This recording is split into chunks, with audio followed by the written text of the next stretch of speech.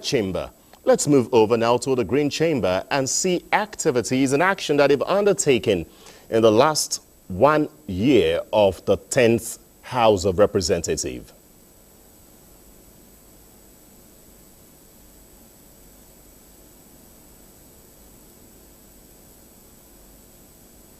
The 10th House of Representatives is perhaps the most diverse assembly, with the highest turnover of more than 70% new members in 25 years of sustained democracy.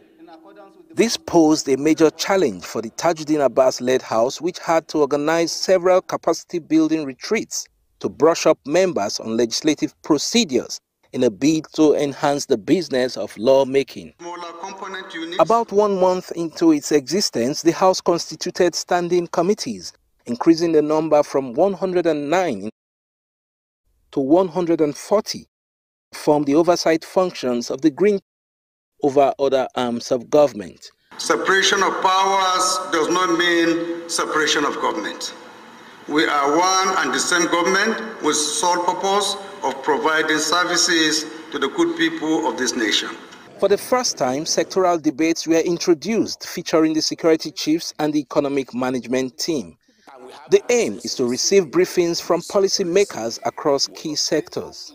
We're here not to reprimand, but to understand you better. This is not an investigative hearing. We are just to interact, to hear from you. The House also unveiled an 8-point legislative agenda to provide focus on issues that touch the masses. We've had key engagements on the issues of security sector reforms.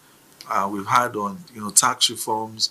We've had engagements on reforming the Electoral Act. We've had several engagements that are key touch points for Nigerians. But at the same time, I realize that, and I'll be failing if I don't admit the fact that Nigerians really are in a hurry to feel the impact, right?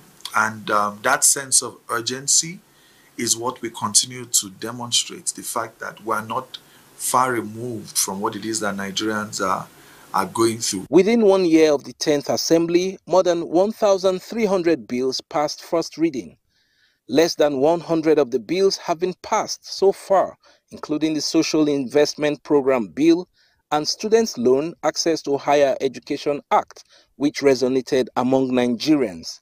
More than 100 of the bills are being deliberated upon by relevant House committees, while about 80 other bills were referred to the Committee of the Whole. The first bill I had to make was that of those of national importance, like accountability of the Federal Character Commission, which has a national coalition on yearning of the people that certain sections are neglected in terms of job allocation. If you look at the issues of this minimum wage, we've talked about it. We said that we have to check and ensure that the remunerations of our workers is reviewed. It has to be reviewed to be commensurate with realities of our economy.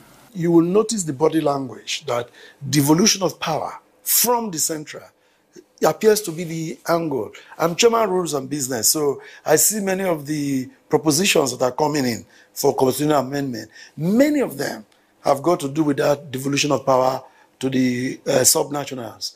And I think that's where we are going. To expedite the passage of the 2024 budget 1 month after it was laid by President Tinubu, relevant House committees held joint sittings with their Senate counterparts, a practice the legislature says will be sustained. Another novelty in 1 year of the 10th Assembly was a joint sitting on May 29, 2024, with President Tinubu in attendance. In the past, this would only happen during budget presentation. Continue to collaborate, work together, build our country. We have no other choice. On this occasion, the reintroduced national anthem was sung for the first time.